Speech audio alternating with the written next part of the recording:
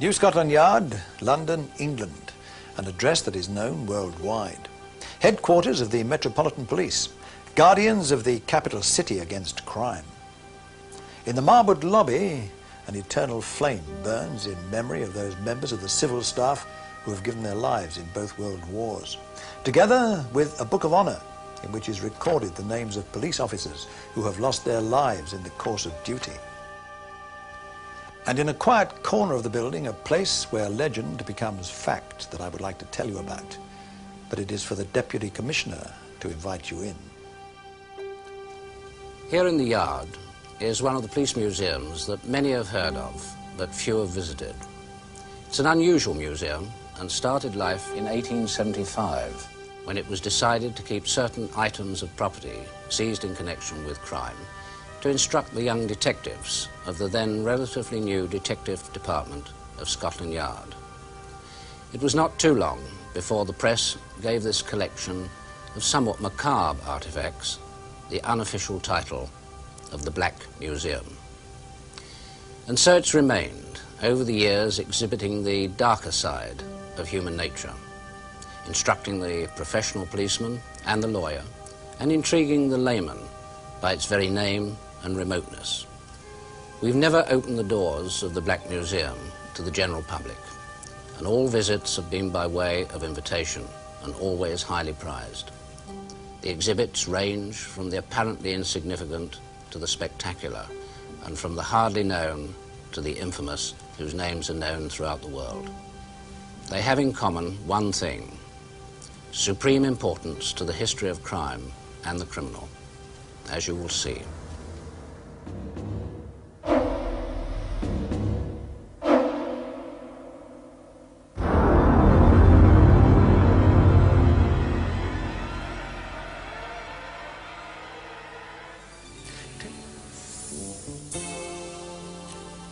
Contained in the espionage section of the Black Museum are some of its most fascinating exhibits. First essential for a master spy is a good forged passport to give freedom of movement in the area of operation, and a good forged birth certificate to give background history. Gordon Lonsdale had both. A passport showing him to have been born in Cobalt, Ontario on the 27th of August 1924, and a birth certificate to back it up with parentage. All correct and above board, it would seem, except that his real name was Conan Molody, and he was a master spy working for the Russian KGB. But it was as Gordon Lonsdale that he recruited a couple of clerks working in the Royal Navy's underwater weapons establishment at Portland in Dorset. In 1961, the clerks, Harry Houghton and Ethel G., would regularly catch a train to Waterloo to meet with Lonsdale in a cafe. But they were amateurs, already under surveillance by Scotland Yard Special Branch, who wanted to know how their information was reaching Russia.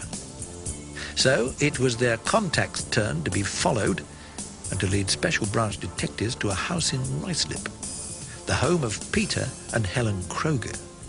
They too had passports, but genuine ones. Born in New Zealand, they had settled in the United States and become ardent communists. It was in 1955 that they came to this country, and Peter Kroger set up business as an antiquarian bookseller, a perfect front, exporting antique books to, amongst other places, Russia, where all the KGB had to do was translate the microdot information hidden in the print. When Special Branch detectives decided that the time was ripe to take the Krogers, they found this remarkable collection of secret hiding places they had for microfilm and microdots. That isn't fly dirt on the fly paper. They are microdots. Ordinary-looking torch batteries that unscrew. A talcum powder tin that has powder only in the top half. The bottom comes off. Same with the hip flask. Take a swig. It's just that you seem to get through the drink rather quickly. The table lighter does light, but doesn't last very long. Even the scroll map has a hidden compartment.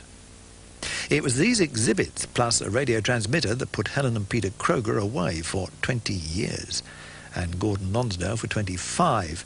But he served only 3 of his sentence, and he didn't need this passport, as he was escorted to the Heerstrasse checkpoint in West Berlin and told to walk east. He did, but not as Gordon Lonsdale, as Konon Trofimovich Molody, respected officer of the KGB. As he did, he passed a man who was walking west. Greville Wynne, British businessman arrested by the KGB as a spy. It was a straight swap. As for the Krogers, they did need their passports after 9 years when a swap was arranged for them. On the 25th of October 1969, they were taken from their separate prisons to catch a flight to Warsaw. Quite independently, they declined the offer of new clothes. So Peter Kroger, aged 63, and Helen Kroger, aged 55, met dressed just as they were when they parted 9 years before. They travelled first class, lunched on smoked salmon, breast of chicken in mushroom sauce, and washed it down with champagne. The British taxpayer footed the bill.